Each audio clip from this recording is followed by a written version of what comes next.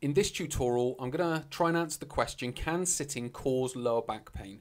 Now, in this slide, we're going to look at the mechanism and sort of what's happening and why. And then in the next slide, we're going to talk about some ways in which you can go about reducing that lower back pain or lower back pain from sitting, and also sort of get you on the journey to overcoming it. Now, as many people know, sitting isn't the best posture for the body to be in for a prolonged period of time, which sort of brings us on to the mechanism, which is starting to understand why. And it's the sustained and constant low load over time. So it's not that there's a high load on the spine, but with a low load over time in this rounded position causes a problem in the lower back.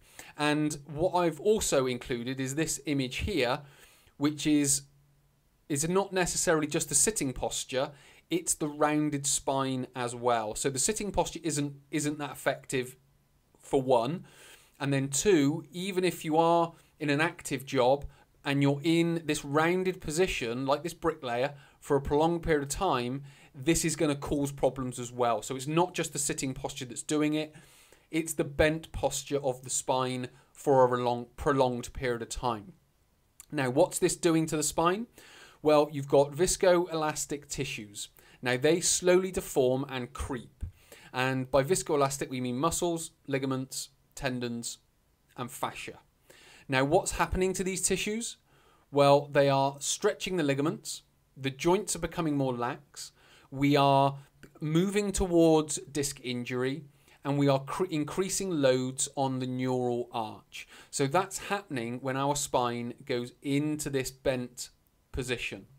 So that can be sat down or even bent over like this bricklayer, or someone that is bent over, moving, unloading a box or moving things around on the floor, whatever it might be.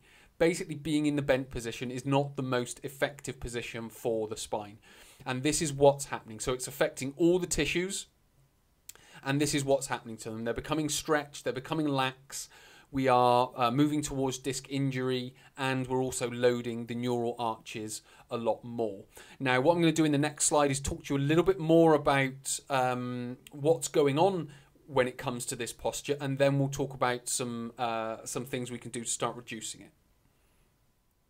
Before we get into the bullet points, I just want to bring your eyes over to this graph here. Now, obviously, as you can see, we've got time along the bottom, so let's just say we've got 0 minutes, and then we've got 60 minutes. Now, this isn't necessarily specific to any one type of person. It's just there to demonstrate time. And then we've got load, which is going up here. So we talked about low load.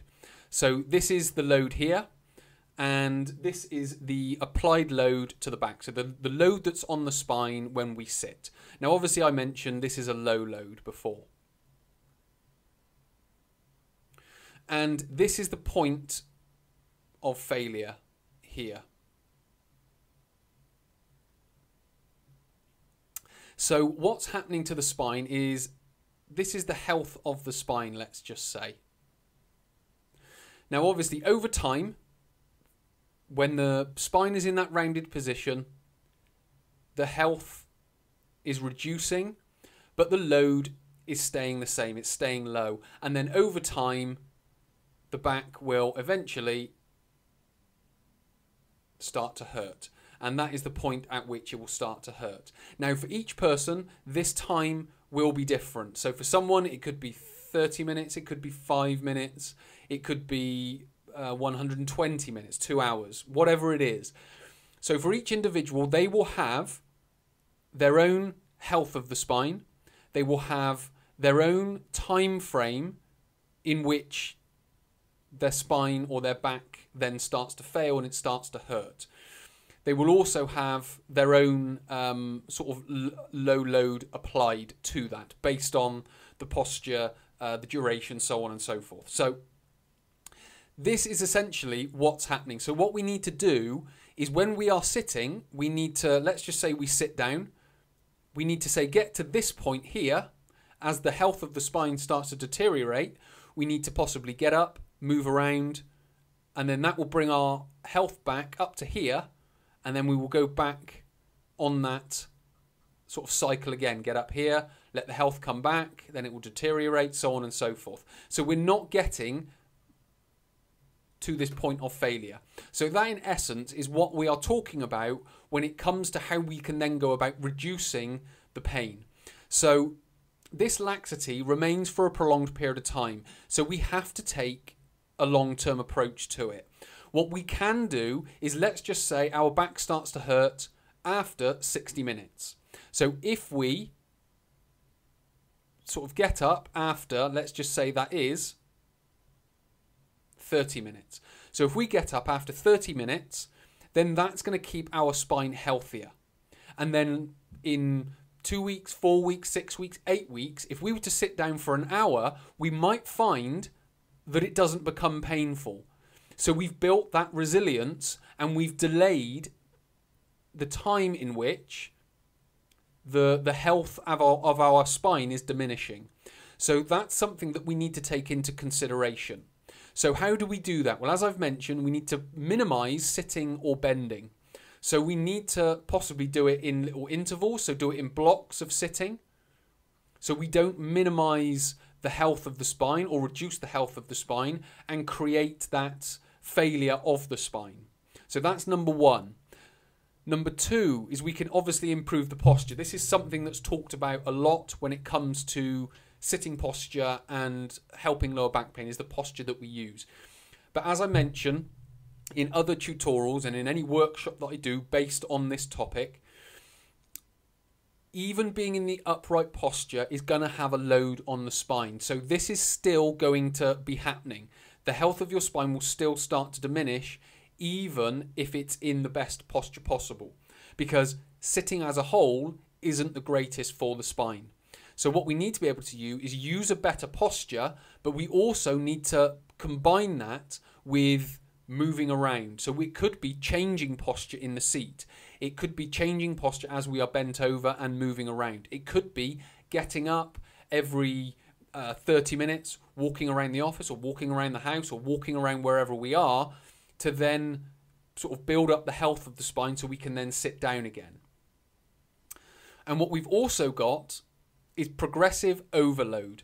Now, this is where exercise would come into the equation, because at the moment I've just talked about the activity of sitting and ways of trying to delay the lower back pain. What we can now start to do is start building some health around and stability around the spine so we can then delay it that much further. So too much load and the weak tissues will fail. So if we go about doing exercises like planks, side planks, bird dogs or bridges, if we put too much load on the spine, on weak tissues, then these tissues will eventually fail. If we put too little load, they won't then regain the strength.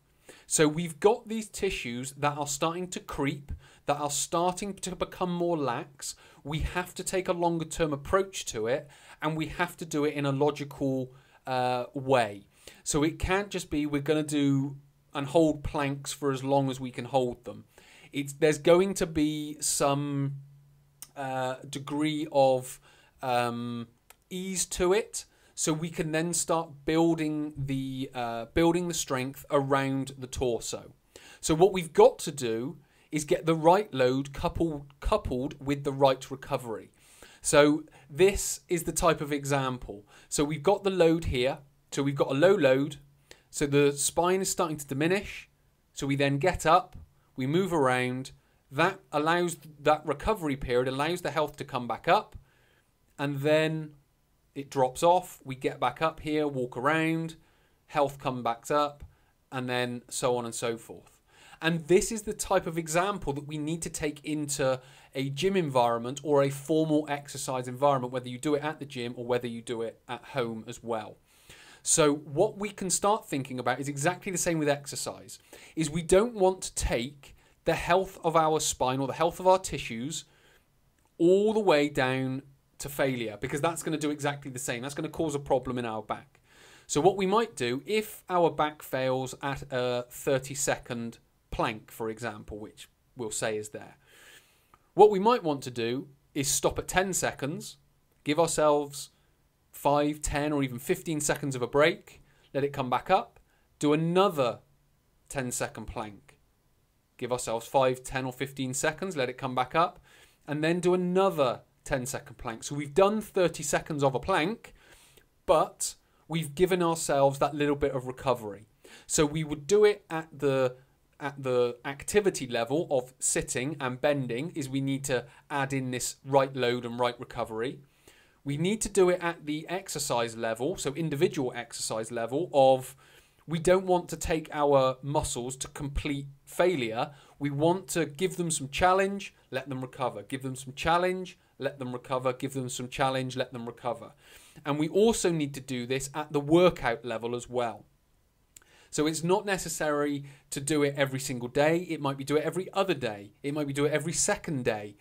But what we're doing at the workout level is we are challenging the muscles of our torso, allowing them to recover, challenging them, allowing them to recover.